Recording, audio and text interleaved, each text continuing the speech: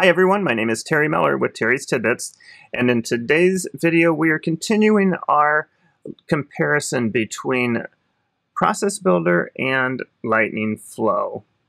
If this is the first time you've seen one of these videos, it's an 8-part series. We're on part 6 today, and we just simply compare what you already know about Process Builder, and we show you how to do that very same thing in Lightning Flow. In this video, we are going to focus on the email alert element. So let's get started.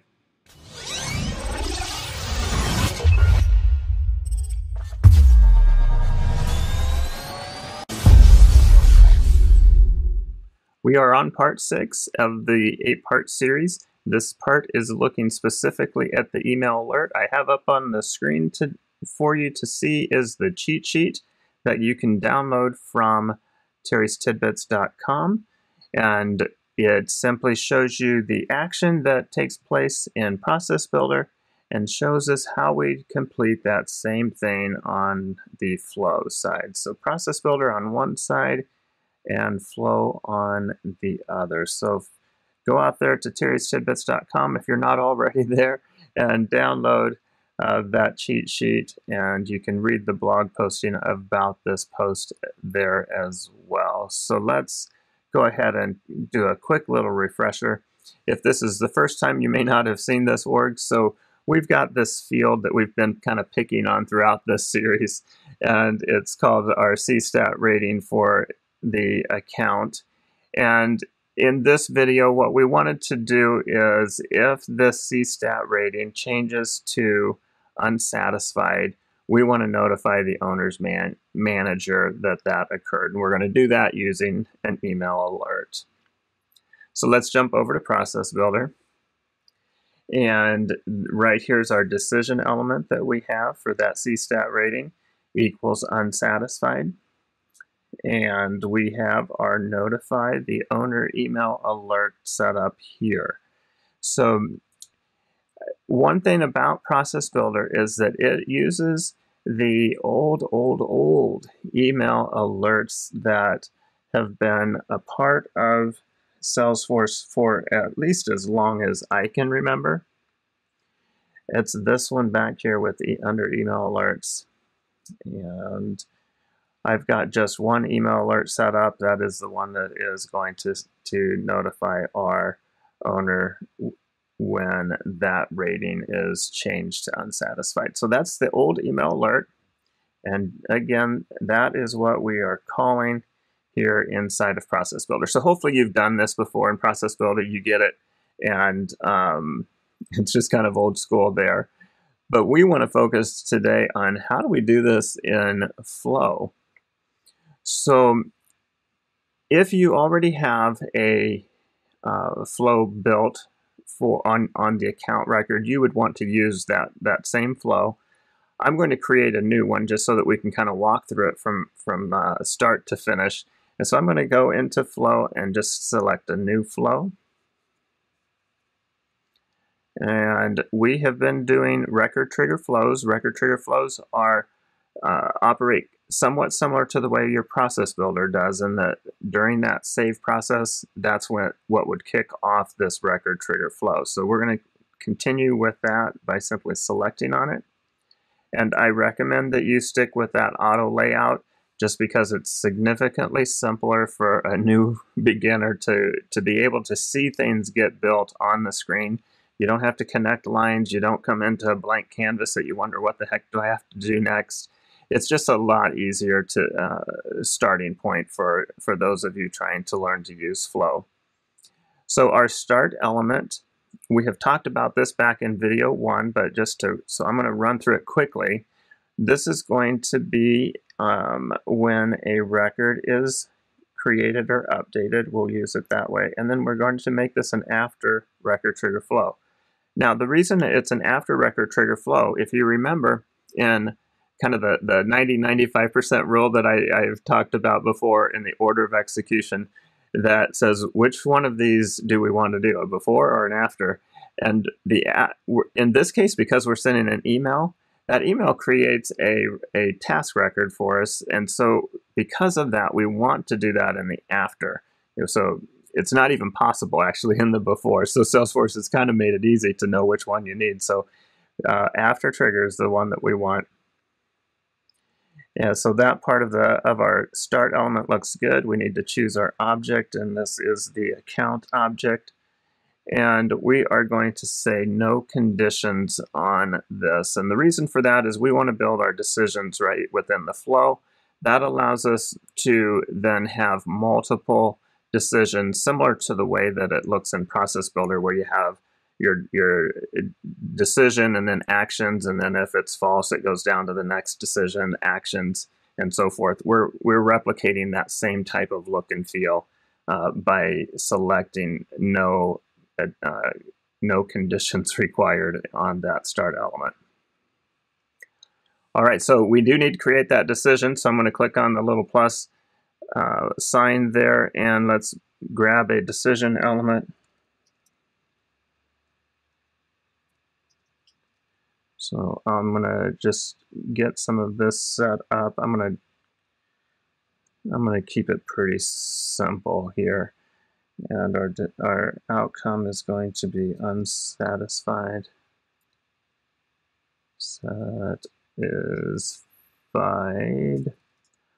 I am like the world's worst speller, so let me fix that. And then our resource here, remember $record, that's our friend.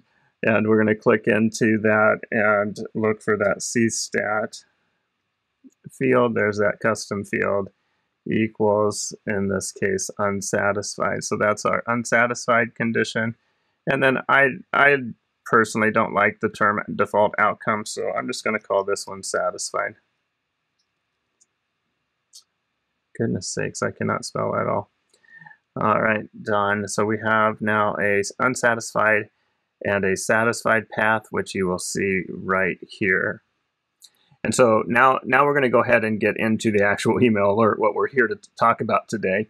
If you need some help on the decision, go back to video 2. Video 2 talks about that decision element as well. So unsatisfied, we want to click on the add element, and we're going to leverage this action.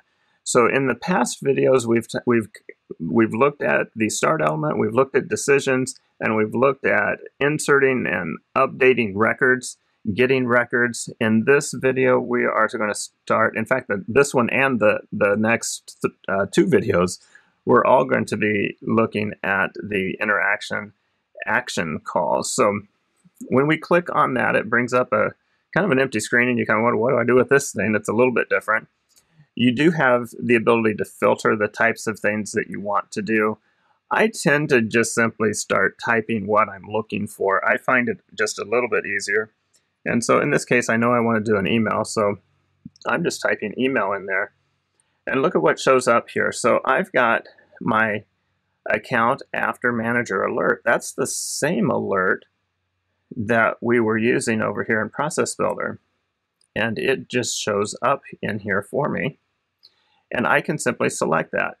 I've also got this second option here called send email. The email simple is what that is its technical name. We're going to look at that one in just a little bit at the end of the video, but let's keep this as close to what we did in Process Builder. So we're just going to choose that old email alert.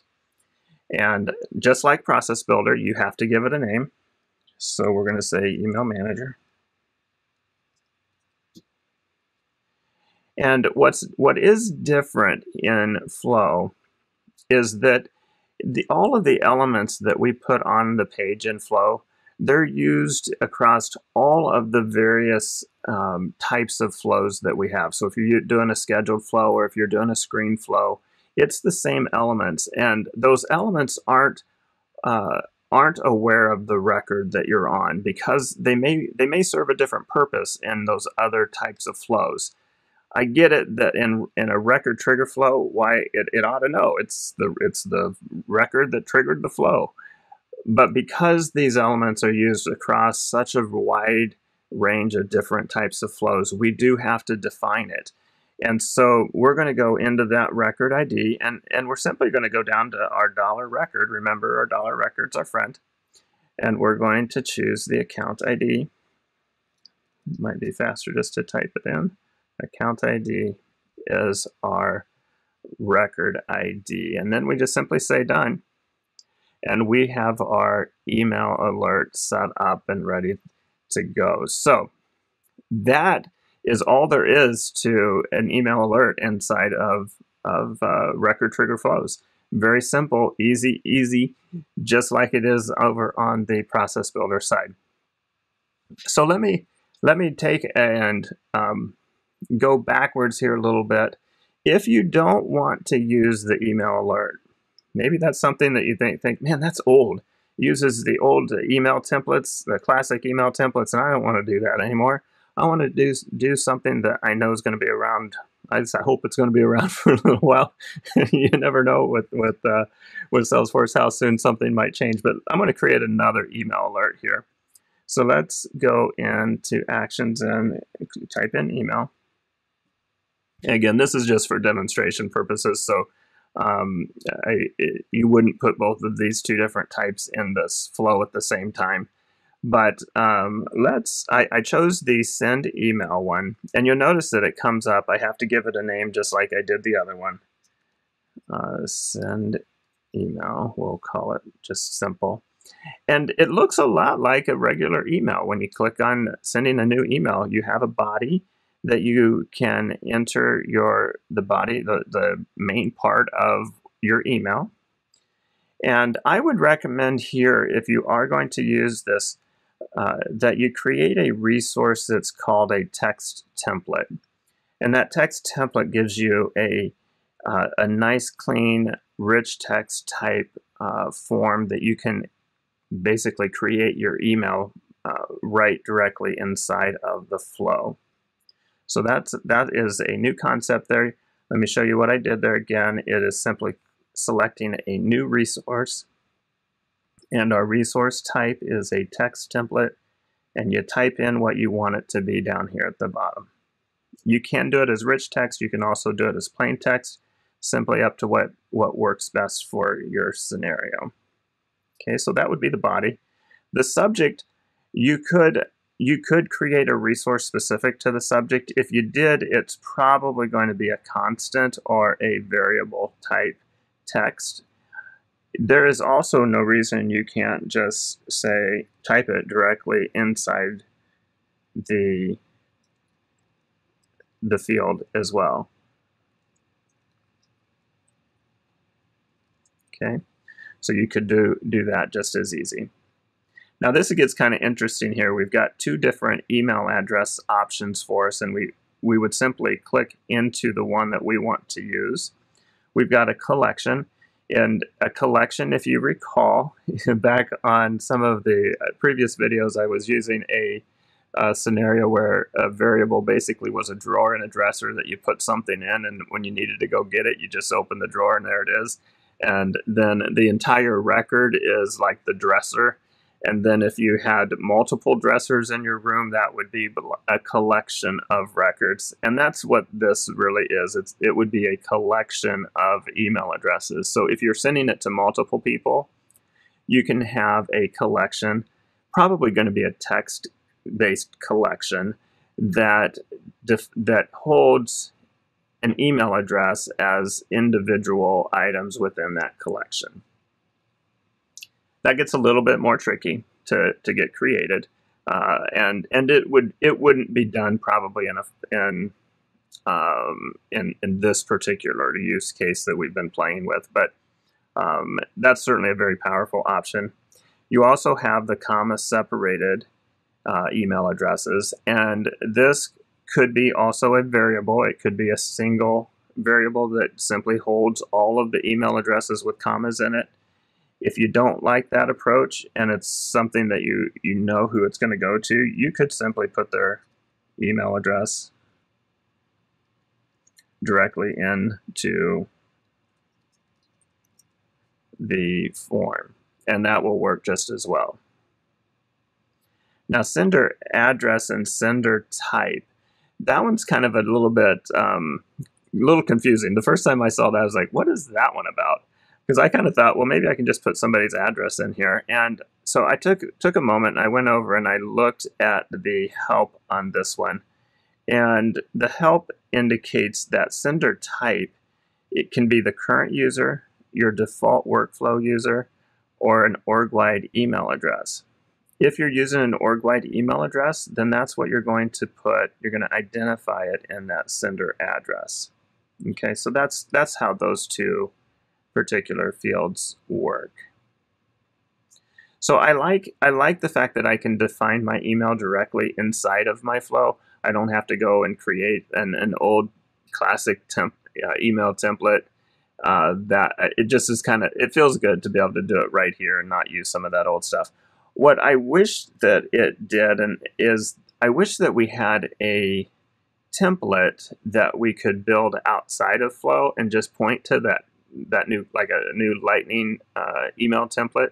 It would be awesome if we could just point to that instead of defining it in here, because then it would be reusable. So if I needed to send that particular email for a variety of different reasons, I wouldn't have to recreate it every time. So there are some advantages to that old email alert, and at least today, in that we can reuse it. This is a single-use item. If you want to throw multiple emails in, you would have to create it again. So just be aware of that. That is one I think is a downside of this new approach. And I think that is it for our process here today. So reminder, head out to Terry's Tidbits and you will see the blog post out there that talks you through this process as well. You can get to the YouTube video from there. You can also download the cheat sheet from there. I ask that you subscribe to my channel. If you would just take a moment, click on that like button down there, subscribe, and it just is a way of communicating back to me that, hey, you're finding this stuff helpful, and that gives me the ability to know what type of content is most effective in helping you on your Salesforce journey. So thank you again for watching. Next week, we are going to be looking at creating a chatter post. So that's next week. Thanks again. Have a great rest of your day.